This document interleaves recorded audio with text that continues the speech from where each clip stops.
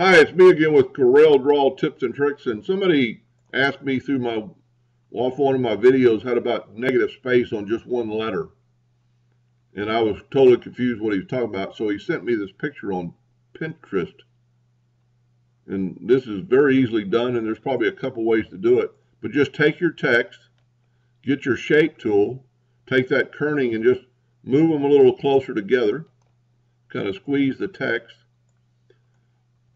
Now we want to go up to range and break artistic text apart. I've got my nudge factor. I'm going to set my nudge factor on 6 inches. And I'm going to take that P and I'm going to move it out of the way.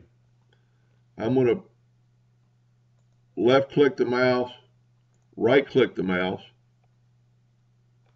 Then I'm going to take my C, do the same exact thing, left click, right click, and now let's move it. Well, we need to fill them in. So let's take your Smart Fill tool, fill these in. Let's take our other letters and click No Fill. But let's do an outline so we can see them. Now take your P, put it back, and you'll see it's leaving the outline. So we don't need them anymore, just delete them.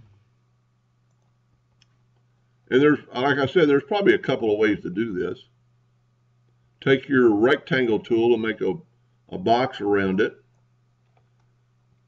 Go in and fill in this void space right there. And then fill in your outside. Probably filling in that. And then take your lasso all your letters, your text, and put no fill or no outline. Left click your mouse. And there you have it. You could probably play around with it a little bit more and put this S in front of the P.